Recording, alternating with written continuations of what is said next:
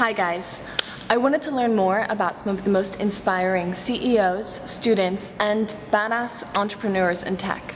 So, I teamed up with ELLE UK, headed to San Francisco, and interviewed these 5 incredible women in less than 12 hours. These are their interviews. Let's start with the hard questions. How do you pronounce your full name? That is the hardest question of the interview. Anne Wojcicki.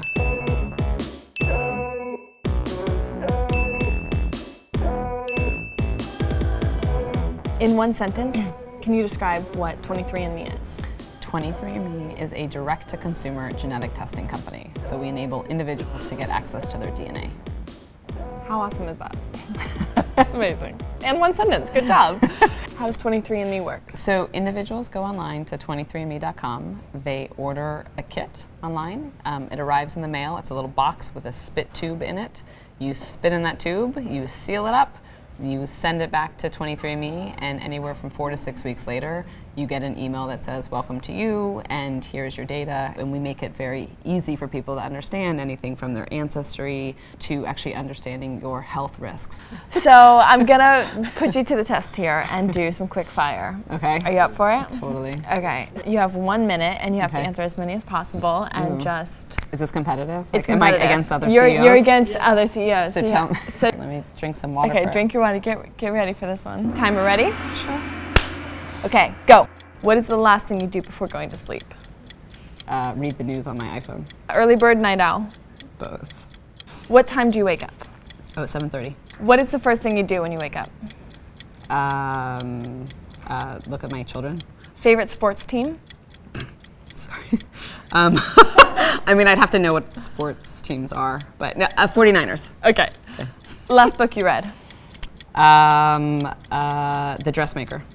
Go-to office outfit? Lululemon shorts and a t-shirt. Sounds comfy. 3 things you'll always find on your desk? Water and my iPhone and my BlackBerry. Okay. What's your nickname? Woj. Woj. If you could have a superpower, what would it be? Flying. Best part of your job? The people. What did you want to be when you grew up? I never had an idea. Yeah? Flats or heels? Flats. Call or text? Text. Introvert, extrovert? Extrovert.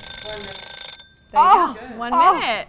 And we both come from families of strong women. I have 3 sisters and my mom. You have 2 sisters and your mom, who are all brilliant and successful and leading in their own industries. I think my parents taught us to all be to do things that we're passionate about. One of the things my parents taught us early on was to be really cheap just in how we lived. Mine too. My parents are the same way. Yes, yeah, so frugal. Frugal. Not cheap. But I feel like having that ability to know how to save money and to not spend, and also not craving a lot of material goods, it made me free to then choose a career that I wanted, and it also made it that I was never afraid to quit. Yeah. How did you possibly prepare for being an entrepreneur? It's sort of a natural personality. For me, this is very much of a natural personality. I like risk and I like adventure, and you have to be very comfortable with failure. Successful entrepreneurs are people who really care about, they're not just doing it for the money, but they really have a passion about what they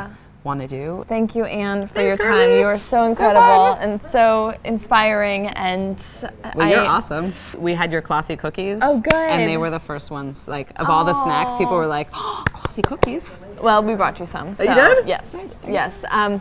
But thank you for your time, and I hope everyone out there sends in their spit and finds out their own data. And thank you, Anne. Thank you, Carly. Thank you. Bye.